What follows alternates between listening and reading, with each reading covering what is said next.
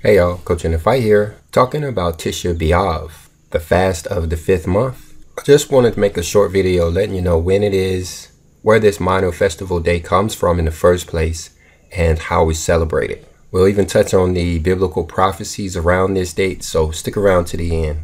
Go ahead and hit that like button and be prepared to leave a comment. Now, the first verse we want to look at is down in Zechariah chapter 8 and verse 19, which says, "Thus saith the Lord of hosts, the fast of the 4th month, and the fast of the 5th, and the fast of the 7th, and the fast of the 10th shall be to the house of Judah joy and gladness, and cheerful feast.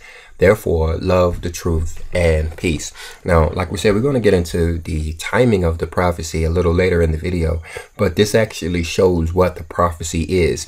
These fasting days, there are 4 of them, are going to one day be days of gladness, cheerful and joyous days for the house of Judah. And you can find out in other videos that we've done who exactly Judah is, but what it boils down to is those who are keeping the feast days and minding the laws of the Torah and that kind of thing. It's not really about bloodlines or family history or anything. It's actually obedience to the scripture that brings you into this so-called house of Judah.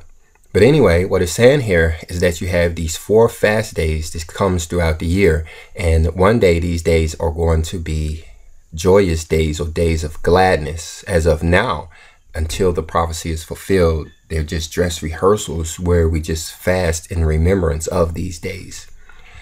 Now, to understand what these fasting days are about, we can drop back to the previous chapter, chapter 7 of the book of Zechariah.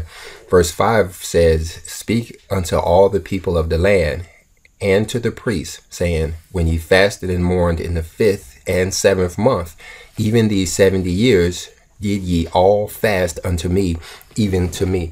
So this verse right here gives a strong hint as to what these fasting days are all about when it says right here, these 70 years.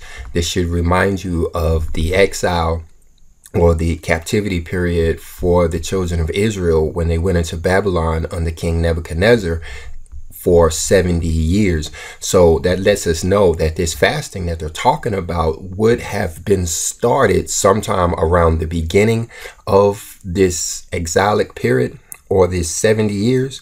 Well, exactly what it's talking about can be found in the book of 2 Kings in chapter 25, which lists all 4 of the fasting days in one chapter. This is where we hear about these days that we're fasting for, and turns out that is all about the destruction of the temples and the harassment of this so-called house of Judah or the children of Israel. Significant events in history, which has repeated itself over time, are remembered through these days of fasting, these fasting days. Now, verse 1 we'll come back to when we talk about the timing of the prophetic fulfillment of these so-called fasting days. You see it brings up first the 10th month fast there, the 10th day of the 10th month in verse 1.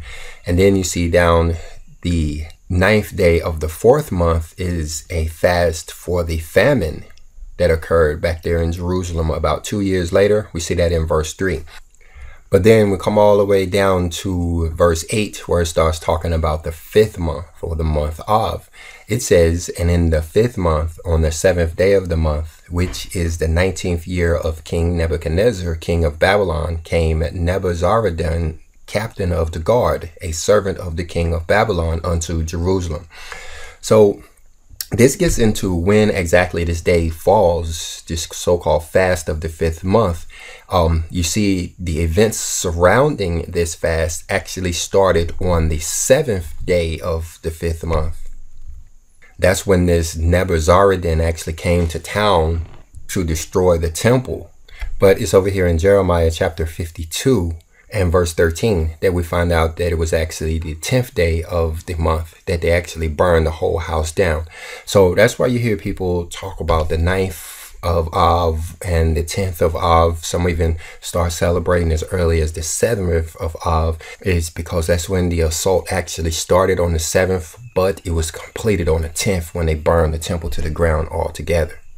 And then you start to see about the 7th month fast down there in about verse 25. But that fasting day in the 7th month, we recognize as the Day of Atonement. And we yet wait for the prophetic fulfillment of that day as well. So here's the reason why the fast exists. It's remembrance, like we said, of the assault on the children of Israel and the temples. And so these days of fasting are remembrance of these days and dress rehearsals for futuristic events that are to come upon the world. But the thing about it, when we look at historical events surrounding the temple, we find out that the second temple was also destroyed on the 10th of Av. So the fast of the 5th month is all about the destruction of the temple. So the prophetic fulfillment maybe, and you guys can help me out in the comment section, may involve the construction of the 3rd temple. It could be the time in which the 3rd temple is finalized. We already know it's under construction, but that could be the completion date or something like that. But again, you guys help me out. What do you think? I do want to touch on the timing of this, coming back to 2 Kings, to let you know when I believe the prophetic fulfillment will occur surrounding the fast of the 5th month, as well as the 4th month and the 7th month. I actually believe it'll be the year 2024, but come back and let me show you how I come up with that idea. Looking at 2 Kings chapter 25 and verse 1, we see, like we said, it talks about the 10th day and the 10th month first. This is the day that the entire assault started. This is the time in which Nebuchadnezzar turned his eyes towards Jerusalem initially.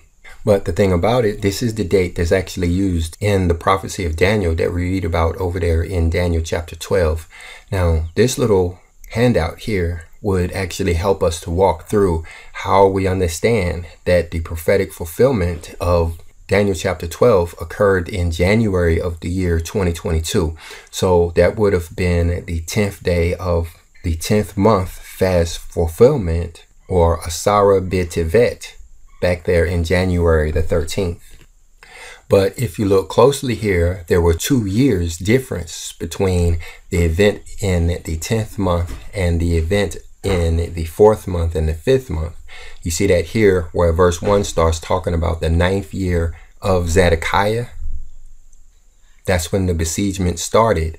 But then in verse 2, that it was besieged until the 11th year of King Zedekiah. So that's a 2-year difference. And so this is how I come to the conclusion that even though the prophetic fulfillment of the 10th day of the 10th month was in January the 13th, with the end of Jacob's trouble for the house of Judah, we really are not expecting the other fulfillment of the fast of the famine and the fast of the temple destruction until the year 2024. But you can let me know what you think about that in the comment section as well. So that brings me to what it is that we are to do as far as the fasting is concerned. Now, there are many ways to fast that we hear about in scripture. Probably the one the most familiar to us is the fast, or the food fast in which we abstain from all food. But that's really only mentioned in the book of Esther. And when we come over to the book of Isaiah chapter 58, down in about verse 6, even verse 5, we find out that this is not really an acceptable fast in the sight of the Lord. Abstaining from food is really only a selfish fast that may give us heightened awareness or something like that, but it does little, if anything, for our fellow man and our brother, which these fasting days are all about, looking out for each other. And so we can expect these fasting days to involve them. Well, one of the fasts, the Isaiah 58 fast, we see is all about that, where we feed the hungry, we clothe the naked, we give shelter to the homeless, as the way that we celebrate these fasting days. Many of us will do a lot of praying for each other on this day, doing a lot of charitable deeds and different stuff like that as the dress rehearsal for these fasting days, knowing that when the prophetic fulfillment occurs, it could actually involve devastation around the world, and we will actually be called upon to go out there and do stuff like remove rubble off of people after earthquakes, or heal sick people or something like that. Again, these fasting days, at least here in the year 2022, is just dress rehearsals, but we'll be ready nonetheless in case something does jump off. the House of Judah will be ready to run in and assist humanity, as is our jobs. All right, so I just wanted to get this class out, give you guys some information on these days, Tisha B'Av or Asara B'Av. If you have any other concerns or questions or anything about these days, please put them down in the comment section, and I'll see you there.